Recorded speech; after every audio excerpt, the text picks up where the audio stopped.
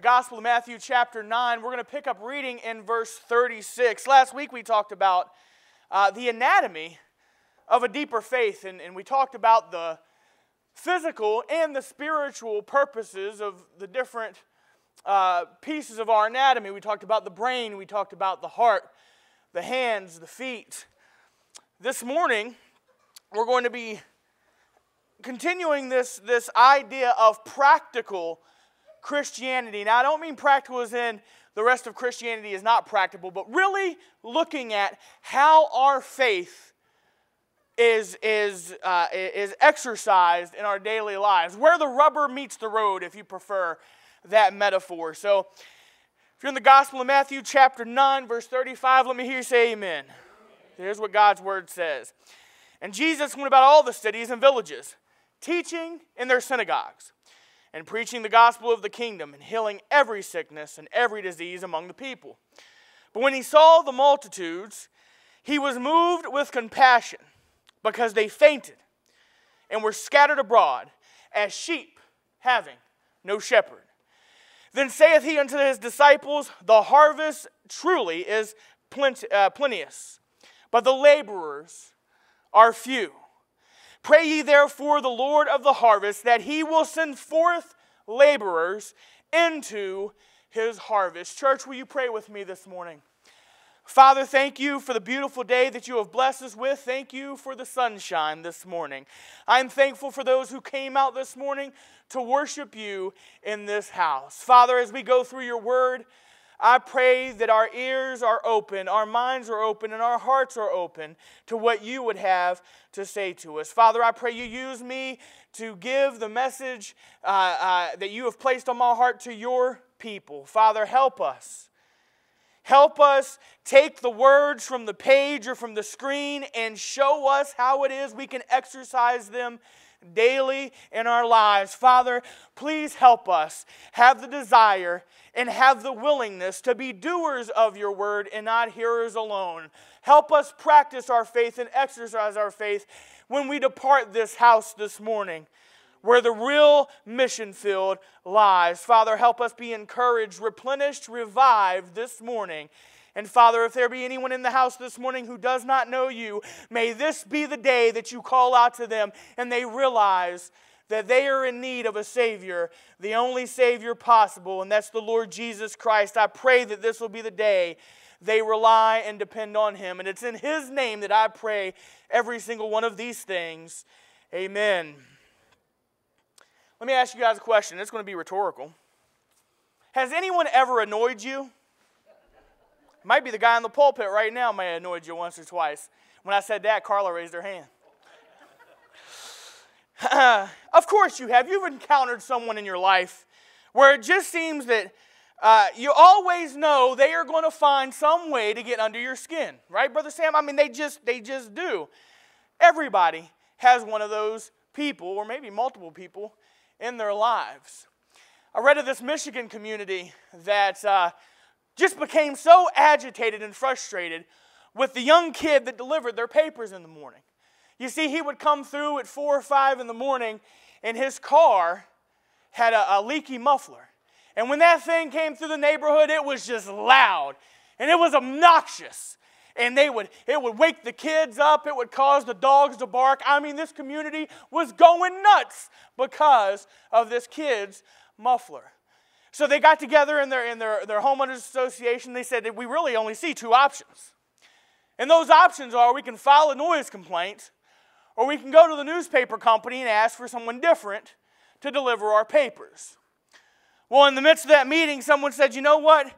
How about we do something a little different? Instead of trying to get this guy in trouble, or instead of trying to complain, how about we do something about it? So what they did is they took up an offering of sorts. To show the love of Jesus, they put together this pool of money, raised $300, and repaired this kid's muffler. Well, once they did that and they had a conversation with the guy, they found out that he was underage, that his mom had recently passed away, and that he had dropped out of school and was working a few different jobs to try to support himself. So then they helped him get his GED. They helped him pay some bills. in all small acts of kindness that did not hurt them one bit, but considered their options to begin with. They could complain and try to find a way to get rid of their problem, or they could come alongside a fellow human being and try to help them out. Amen. Wouldn't the world look completely different if we did more of that? Amen. I've been trying to figure out how to apply this to the Mineral Post Office, and I haven't got there yet, short of delivering my own packages, but at least I'll go get them now. And at least you know what I'm struggling with this morning. Now, I'm not going to talk to you this morning about annoying people.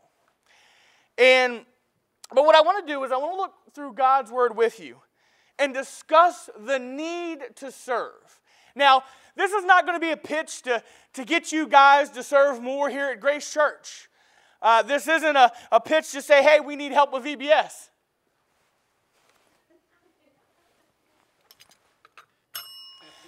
This isn't a pitch to say, hey, we want you to come out to Sunday school. This isn't a pitch to say, hey, there's some things that we can have you help out with at church. I'll stop with the bell. Remember that annoying thing I talked about? No, I'm not talking about that. Grace, we are blessed. We are blessed with people who, when there is a need, odds are people are not hesitant to roll up their sleeves and to come and serve. Amen? But what I'm talking about instead is daily service to our Lord. The service that is not at the property at Grace. Not necessarily affiliated with any particular ministry, but instead the type of service that we can perform each and every day as we go about our normal days of going to work, school, the grocery store, etc. We're going to put our focus this morning in Matthew chapter 6, verse 36. And that verse starts out with this, and it's talking about Jesus, and this is what it says. It says, but when he saw, what did he see? The multitudes.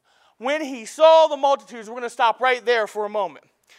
That word multitude is translated from the Greek word oklos, which means it stresses the public nature of the crowd of people.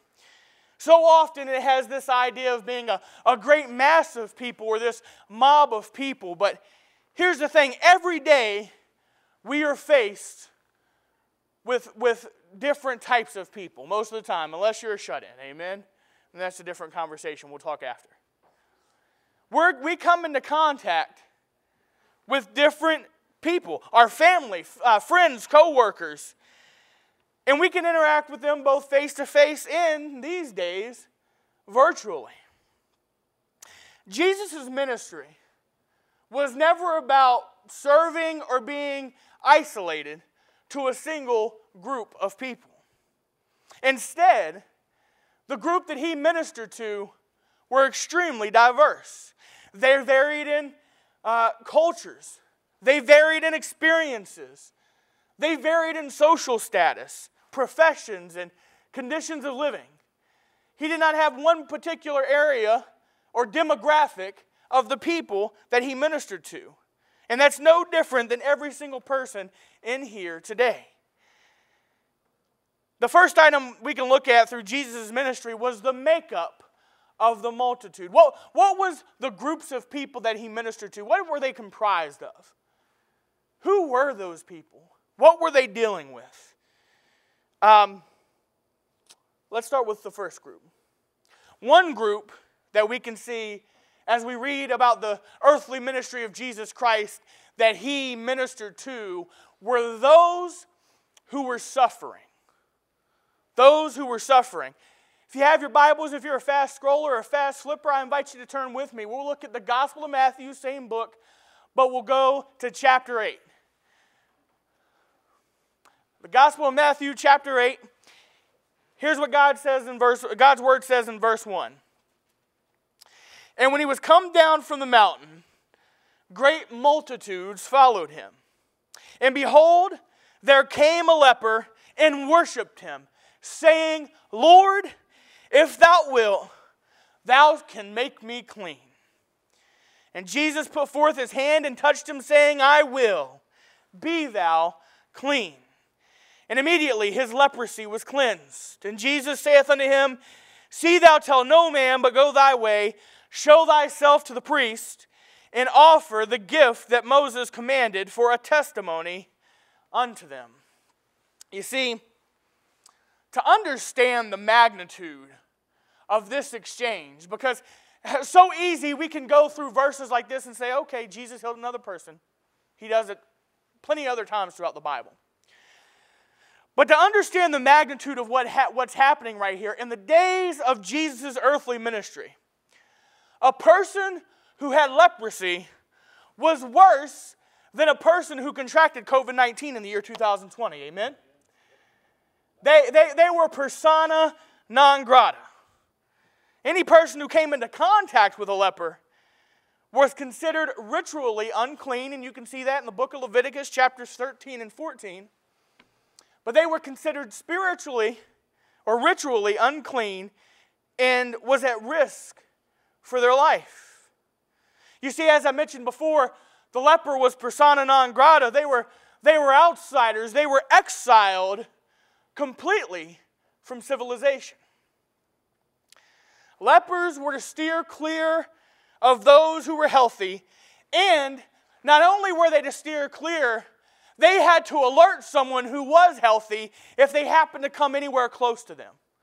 So not only did they have to deal with the fact that civilization, that society had exiled them, but they had to scream, stop, I'm a leper. It had to be embarrassing, right? Because not only were they dealing with this illness, not only were they dealing with the suffering of being a social outsider, but then they had to announce it to the world that they were. But Jesus did not shy away from this man. He saw this man not as a leper, but as someone who was suffering on many levels. Suffering physically from an ailment. Suffering emotionally by being outcast. He saw past the leprosy. He was not healthy, he was an outcast, and no doubt he was a sad human being. Amen? Yet Jesus still saw the need for him to be ministered to. Now, Jesus was able to heal him instantaneously. Now, understand, Christian, remember we're talking about practical Christianity, exercising your faith, daily service to your Lord. Now, I'm not saying that anybody has the power to put hands on somebody and heal them this morning, amen? So don't start getting weird on me. But what I am saying to you is that you may not have the power to heal someone who is ill, but you do have the power to call them and say, hey, do you need me to run by CVS or Walgreens? Because I'd be happy to pick something up for you. Amen? You do have the power to offer to make a meal or to run an errand or to just say, hey, you know what? I'm thinking about you. I'm praying for you. Or heaven forbid, going to the store and picking up a get well card and filling it out and throwing it in the mail. It might get there once they're healthy, but hey, the thought counts, right? I'll stop picking on the post office. That's my last one. Little acts can make a huge difference to those who are suffering. Amen? Not these huge monumental things, but small little acts of kindness can make a person's day, week, year. It can change a person's life. I remember when I was in college, I was a peer advisor, and I went through this suicide prevention seminar. And they talked about this guy who was being bullied in school, and he was just having a rough time. And during school one day, he had made it up in his mind. He didn't tell anybody. He didn't write a note. He didn't leave a message. He had made up in his mind that he had made up in his mind that, you know what, today's the day I'm going to take my life. I'm done with it. I just can't take it anymore. And he happened to drop a book. Now, the book wasn't slapped out of his hand or anything like that. He just happened to drop a book in the hallway. And someone came up and picked up that book and handed it to him and said, is this yours? And he said that small act of kindness gave him hope. In that moment, he saw that everything wasn't all bad. And so simple, right? Picking up something that someone had dropped, he said and he credited with saving his life. Simple acts of kindness make an impact, church. And that can be an effective ministry for every single person in the house or watching along this morning. 1 John chapter 3, verse 18 says, "My little children, let us not love in word." Don't just say it. "Neither in tongue, but in deed and in truth." Our actions should speak love just as quickly, if not quicker, than our mouths are to say we love someone. We have love for our fellow men. We have love for our brothers and sisters in Christ. Let's move on. Another group that Jesus ministered to, and by the way, you can too, are those who were disliked or even hated. Those who the world wants nothing to do with. Those who are alienated. Those who people just can't seem to get along with. And maybe you're one of those people who can't get along with them. But you have a powerful, powerful way to minister by reaching those people who the world seems to forget or the world seems to hate. In the Gospel of Luke chapter 19, we're introduced to let's just say a fellow of rather small stature. Amen? Anybody know who I'm talking about? Zacchaeus, absolutely. He was the chief tax collector. So you know he was everyone's favorite person in the room. Amen? How many people just love the Internal Revenue Service? I'm going to let you in on a secret. My brother Junior back here in the 90s worked for the Internal Revenue Service. I never once hear him advertise that he worked for the IRS, or when he worked for the IRS, ever hear him mention it. I'm going to tell you how much people didn't like, or the fact that people don't like the IRS. But he brought it upon himself. I remember him telling my parents, "I'm waiting for you guys to slip up on your taxes because I get a reward for turning people in." Yeah. People wonder why people don't like to work for, or like those who work for the IRS. But understand, this short little guy, Zacchaeus, was the chief tax collector. So people naturally didn't like him, right? They grumbled about him. They murmured about him. But the Bible tells us that he wanted to see Jesus. And because of his stature, he was so short, when Jesus was coming through, he could not see over the crowd. Now, this man wanted to see Jesus so much that he didn't let that stop him, but instead he climbed up into a tree. Now, I'm going to tell you, the Methodist Church in Louisa has ruined this part of the Bible for me. And I'll tell you why. Because there was a time when they had on their front sign, Danny DeVito in a tree. And I could not figure out what they were talking about. Well, finally, I asked somebody who went there, and they told me it was this part of the Gospel of Luke. But every time I read this now, I think of Danny DeVito being crouched up in a tree looking out for Jesus. Amen? Sorry, that's a sidebar. The Bible tells us that he wanted to see Jesus so much, he climbed up in a tree. And no offense to the Methodist Church in case they might watch this. Amen? But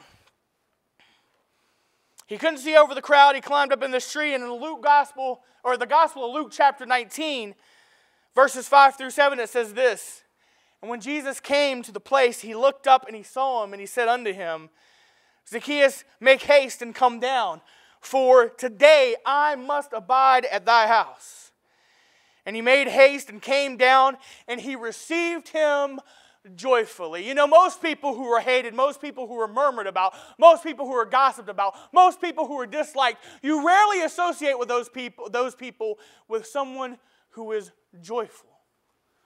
But here, just because Jesus extended an invitation, or rather asked to stay in his home, he came down that tree quickly, and he did so joyfully. And verse 7 says, and when they saw it, they all murmured, saying that he was gone to be a guest with that man that is a sinner. See, when it comes to serving the Lord and your daily walks with Jesus, it doesn't matter what the other people murmur or say. It doesn't matter what other people think. Brothers and sisters in Christ, what matters is that you are doing something to try to show the love of Jesus Christ. What everybody thinks, let them murmur, right? But even the people that society says aren't worth it, you might as well give up. They're long gone. They're too far. They couldn't be any further from the Lord. No, we should still be reaching out. We should still be trying to minister to those. What do you see happen when Jesus acknowledged this man, this man that was up in the tree? It said Zacchaeus received him joyfully, and sometimes, friends, sometimes, brothers and sisters in Christ, all it takes is a simple connection to a person which causes their complete mindset to change. We were at Brother Gage's graduation yesterday, and he got up and shared a few words, and that's one of the things he said. He said, you know what, I was having a bad week, and all it took was someone spending some time with him, taking him out to breakfast, and just offering him some encouragement and some hope. Brothers and sisters in Christ, you can be that hope for someone. A kind word, an invitation to a meal, an invite to your house, a simple asking how people are doing, and you know what? Do something shocking and actually listen to how they're doing. And if they say, I'm fine, say, no, tell me, really, how are you? A simple connection to a person can change their whole mindset. People who are disliked, people who the world say are not worth your time, they still need Jesus too. Amen? You can be that person which shows them Christ. Because hatred for someone hurts you as much as anybody else. Amen? I'll tell you something that's funny about hatred. You ever known somebody that every time they see you, they smack you on your back? Do you know people like that? I don't know. To me, because I'm larger than the average human being, I feel like there's some people who make it a point like it's like they want me to know that I feel them. Well, understand, I got more to feel, right? You can hit me easier, I'll still feel you. It's just more intensified. Some people just like smacking you on your back. I read this thing about this guy who said, you know what? I can't stand this one. I hate the fact that this person smacks me on my back. So you know what I'm going to do? And it's completely absurd what he said. He said, I'm going to take a stick of dynamite, TNT, I'm going to stick it in my coat. I can't wait for him to smack my back now. He hated someone so much that all he could think about was when he smacked that TNT, it was going to blow up in that guy's face, probably take a limb, might even take his life. He was completely oblivious to the fact that it was going to kill him too. Big dummy. Hating people is like burning down your own house to get rid of a rat or a spider. I tell people all the time, my wife Crystal turns into a mob boss when she sees a spider in the house. I want him dead. I want his family dead. I want his friends dead. All of them gone. She turns into a lunatic.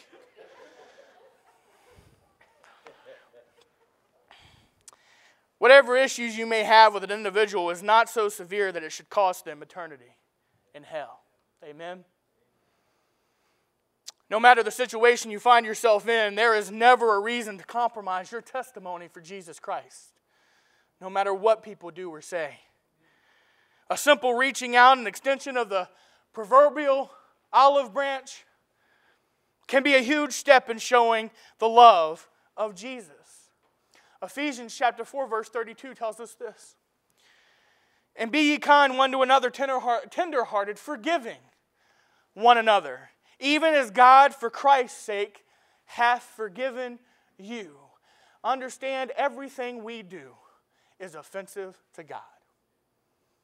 The Bible tells us our righteousness is but filthy rags. Like, there is nothing that we can do within ourselves that is pleasing to God. Why? Because we were born into sin. But you know what? Jesus Christ still went to the cross to save us wicked people And if He can forgive us, if He can sacrifice Himself, and I'm jumping ahead in my message, if He can sacrifice Himself, we can forgive somebody for what they've done to us, what they've said to us, the way they act towards us, our perception of a situation. We can forgive them, even as God, for Christ's sake, hath forgiven us. Hate or any association with it should have no place in the Christian's heart. None. There should not be room for it. Let's move on. Another group we'll talk about this morning are the sinful people. That's right. Jesus ministered to the sinners. You know, those downright dirty, depraved sinners He reached out to. You know, Christian, this morning you can be sure of this. There are two types of sinners. Amen? There are the sinners that have been washed in the blood of the Lamb, and there are those sinners who are still drowning in the filth of iniquity. That's it. And by the way, you fall into one of those two categories this morning, amen? You have either been washed by the blood and made righteous because of the atonement of sin by Jesus Christ, or you are still relying upon yourself to be righteous enough to make it to heaven. There's only two types of sinners. But just because a person is a sinner, or was a sinner in this scenario, did not stop Jesus from associating with them or ministering to them. And by the way, you can do the same. Here's where I get that from. Very familiar set of scriptures in the Gospel of Mark, chapter 2. I'll read verses 15 through 17. Here's what God's word says. And it came to pass that as Jesus sat at meat in his house while he was having a meal at the house, many publicans and sinners sat also together with Jesus and his disciples. Most people know this, but publicans were the tax collectors. Once again, he was dining with the IRS. For there were many, and they followed him. And when the scribes and the Pharisees saw him eat with publicans and sinners, they said unto his disciples, How is it that he eateth and drinketh with publicans and sinners? When Jesus heard it, he saith unto them, They that are whole have no need of the physician. Those who are healthy have no need for a doctor. But they that are sick, I came not to call the righteous, but sinners to repentance. Jesus gave his whole reason for his earthly ministry in one sentence. He came to call sinners to repentance. Now, when we see these scriptures, or this scripture, that says that Jesus ate with the tax collectors and the sinners, you may have this image in your mind. You may have this image of what type of sinners was it that Jesus was sitting with. But odds are, the images in your mind could say, okay, well, he must have been eating with the adulterers.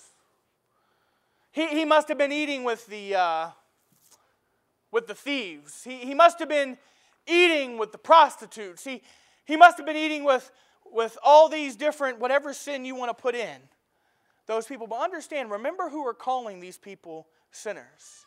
It was the Pharisees. And in order for you to be classified as a sinner by the Pharisees, you know all you had to do was disagree with them. Do something different than what they thought was right. See, the Pharisees would consider a person a sinner if they didn't agree with them or see eye to eye on them with Scripture, the law, the Word of God. You were deemed a sinner if you didn't have the same hygiene as the Pharisees. You were deemed a sinner by the Pharisees if you didn't follow the same dietary laws as them. Now, regardless of what the sin was, here's the thing I want to drive out. Romans 3:23, most of you know it. It says, For all have sinned and come short of the glory of God. Christian, the greater challenge for us is to reach out to those who we don't necessarily always agree with. Like these Pharisees who would find any reason, any person who went against what they said were deemed a sinner. I understand that you're not going to agree with everyone you come across. And there are going to be people you disagree with 99% of what they stand for and what they say. And I'm even talking about Christians.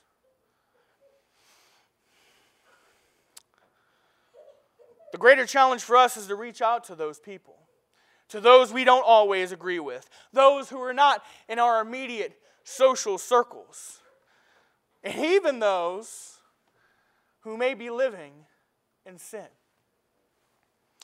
If they're a follower of Christ, then you have the most important thing in common, and that is the same Lord and Savior, the only true Lord and Savior, Jesus Christ.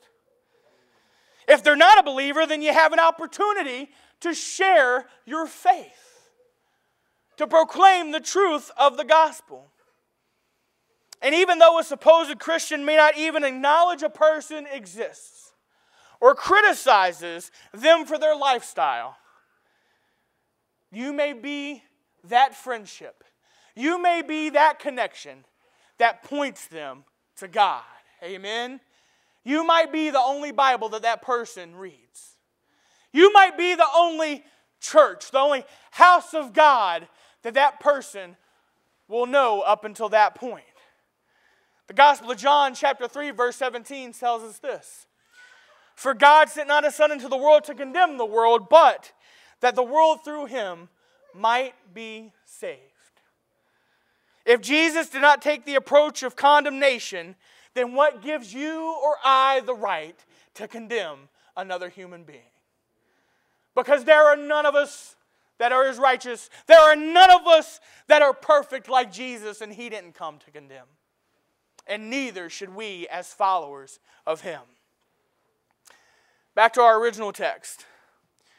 From Matthew chapter 9, verse 36. First it said, but when He saw the multitudes, and we just talked about all the types of people that Jesus administered to. God's word continues by saying, He was moved with compassion on them. Jesus had mercy for the multitude. See, we saw the makeup of the multitude, but now we need to understand He had mercy upon or for the multitude. He was compassionate. Christian, it is your job. It is your duty. It is my duty to be empathetic and show compassion as well. Amen? What kind of mercy did Jesus have? What type of compassion did Jesus have?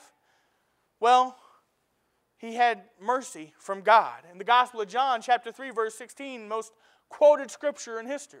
For God so loved the world that He gave His only begotten Son, that whosoever shall believe in Him shall not perish, but have everlasting life. God was so empathetic toward His creation, He sacrificed His Son.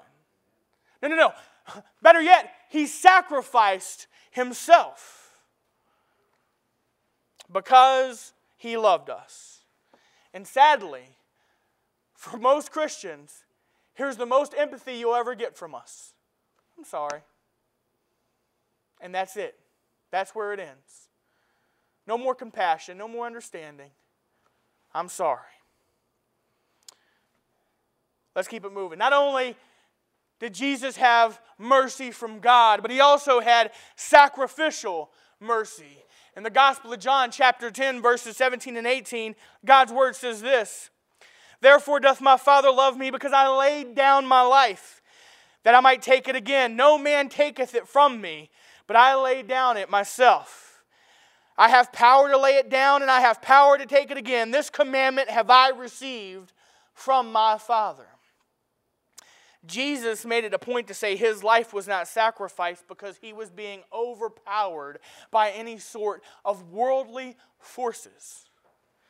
But instead, because he was merciful to those who needed their relationship with God reconciled. And guess what?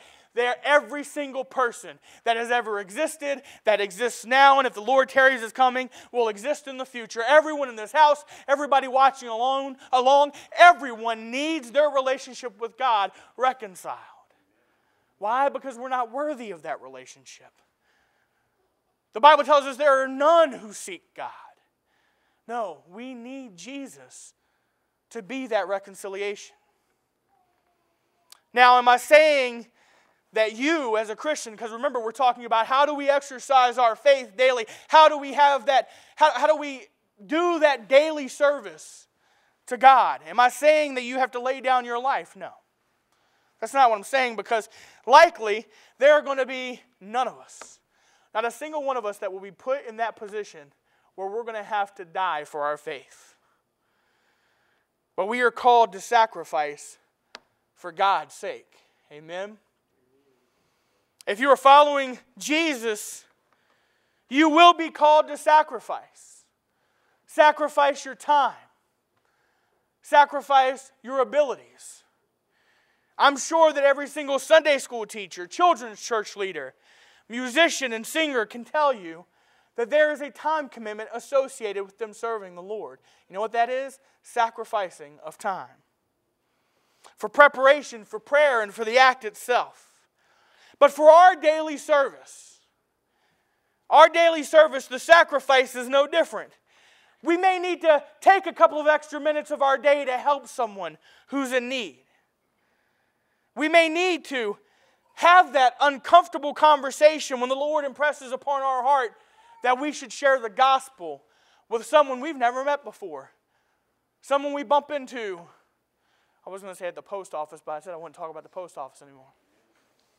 Someone we bump into at a gas station. Someone we bump into at work. Whatever it may be.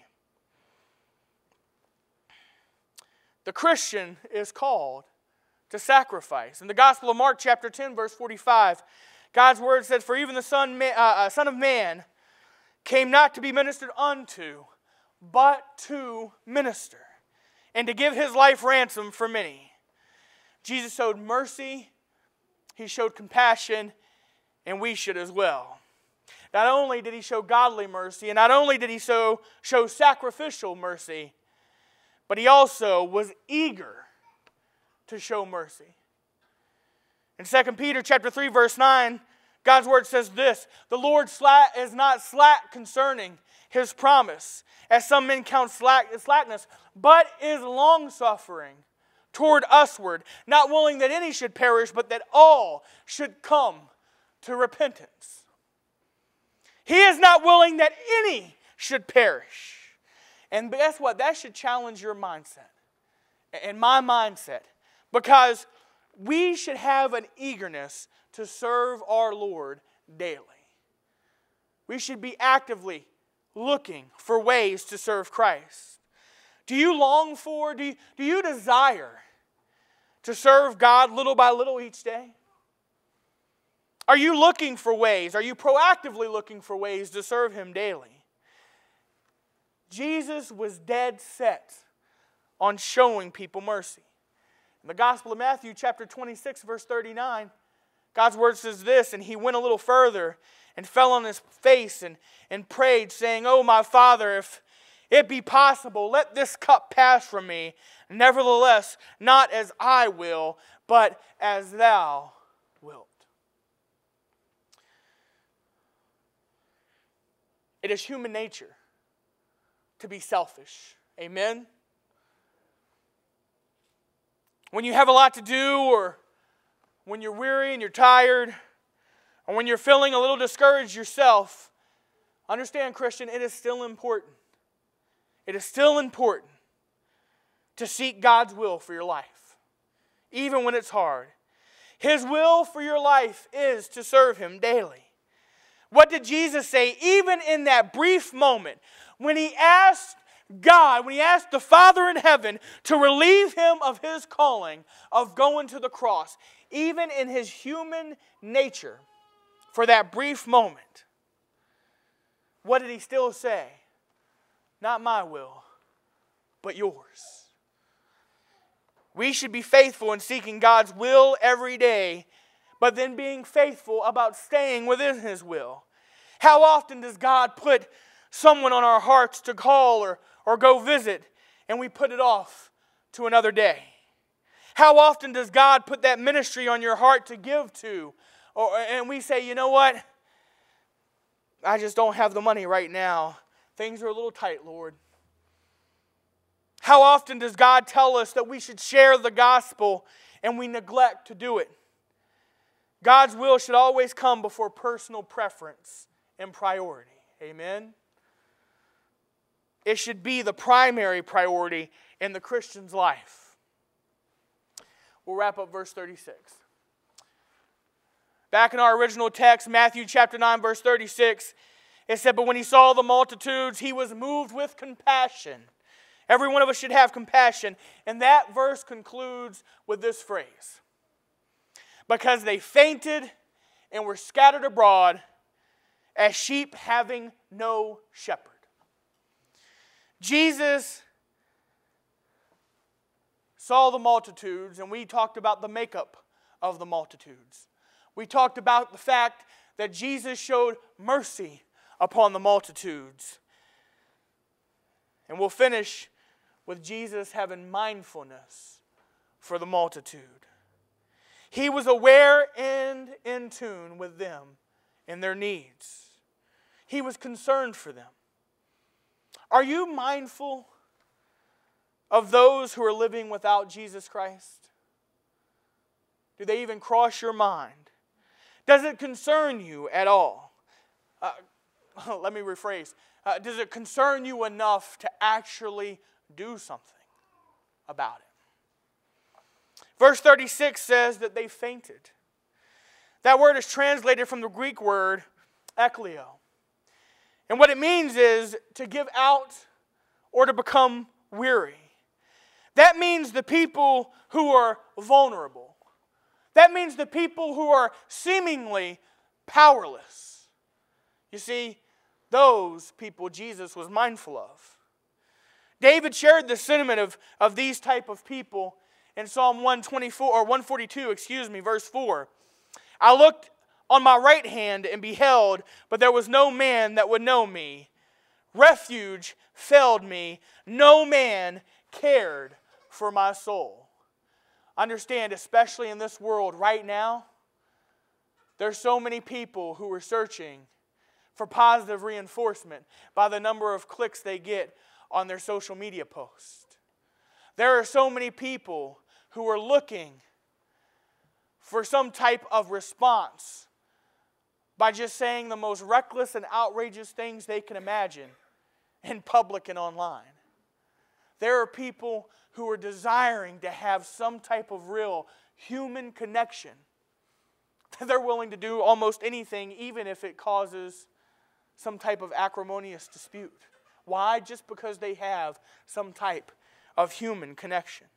Christian, there are so many people who long for someone to show them love, actually the love of God. To share with them why someone has faith. But unfortunately, so many Christians, so many followers of Jesus ignore the spiritually feeble. Disregard them. Go past them. Many in this world feel like the Ethiopian who asked Philip in Acts chapter 8, "How can I, except some man should guide me?" And he desired Philip that he would come up and sit with him. All he wanted was that connection. All he wanted was to try to glean some of that understanding that Philip had. Brothers and sisters in Christ, a lot of times a simple conversation has everlasting consequences. Let me say that one more time. If you've zoned out on me in the last couple of minutes, pay attention to this part. Sometimes all it takes is a simple conversation with an unbeliever that is the difference between heaven and hell.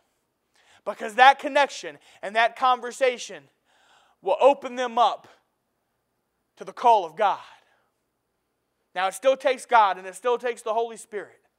But understand, you have the ability to plow the ground in order for that seed to be planted.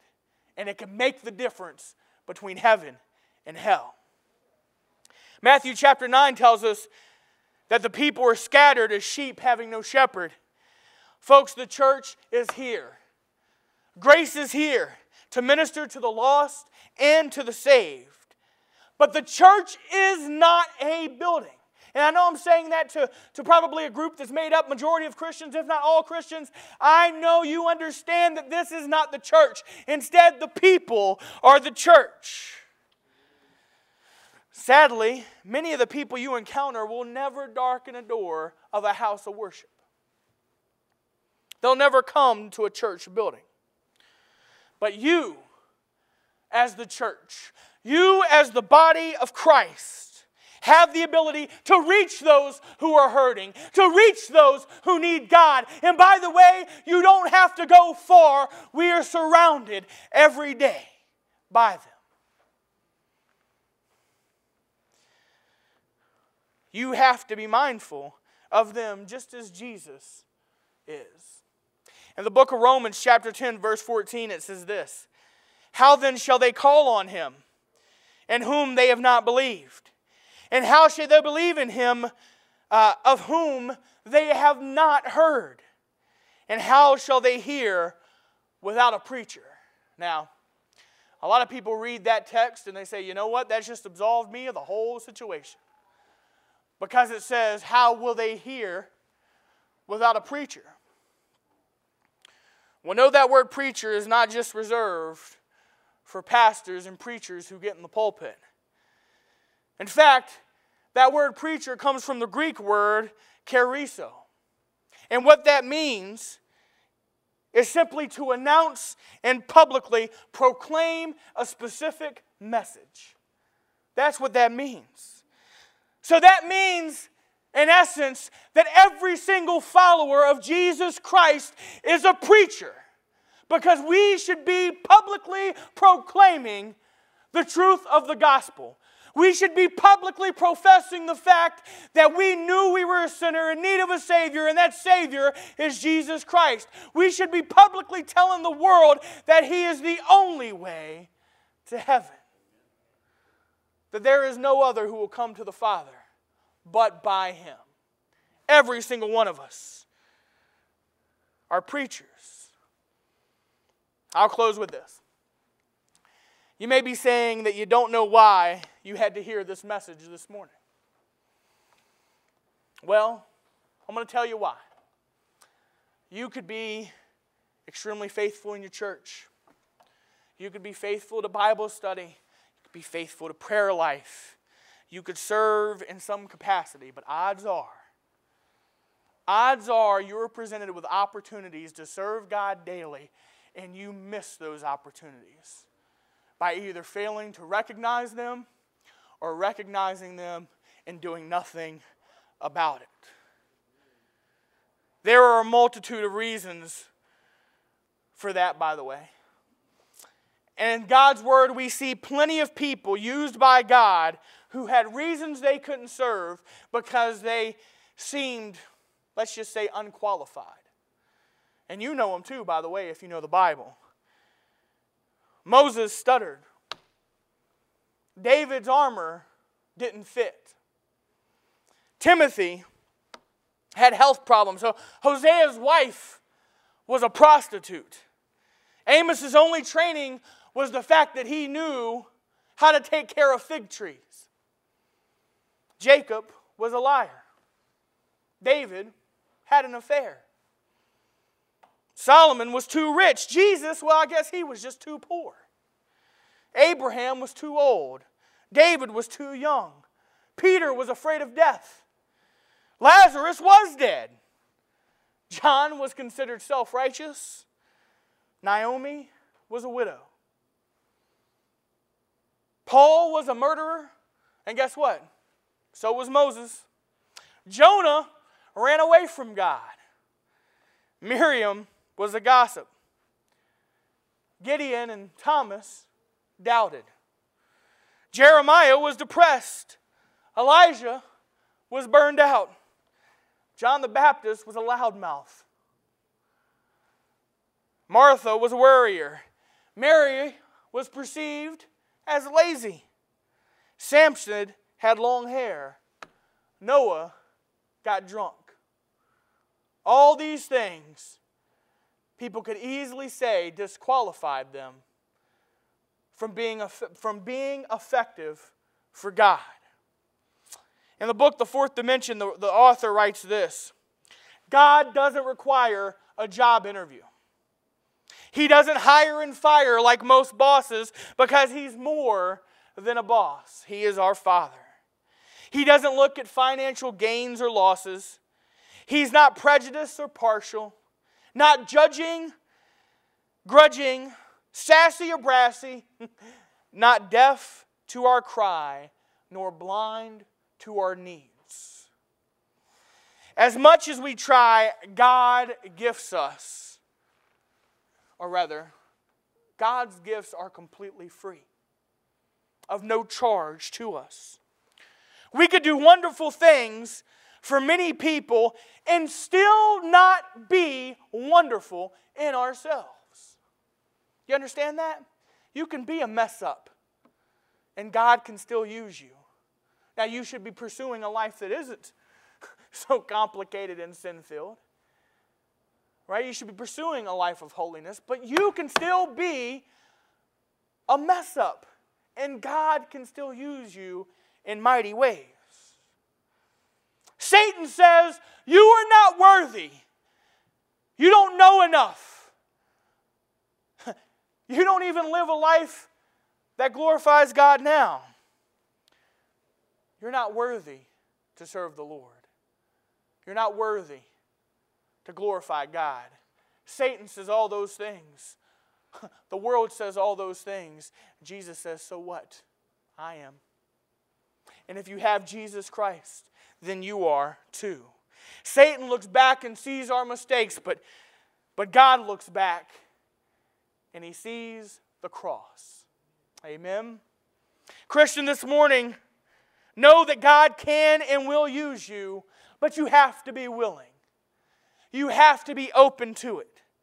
In little ways daily, you can have a tremendous impact to the kingdom of God if you're following His lead. Today, I hope that you pray for God to open doors in your life for you to serve. And I pray that you walk through those doors when you recognize them. And I'll close with this. Galatians chapter 5, verse 13. Here's what God's Word tells us. For ye have been called unto liberty. Only use not liberty for an occasion to the flesh, but by love to serve one another. Will you pray with me this morning? Father, I am thankful this morning for your word. I am thankful for the message.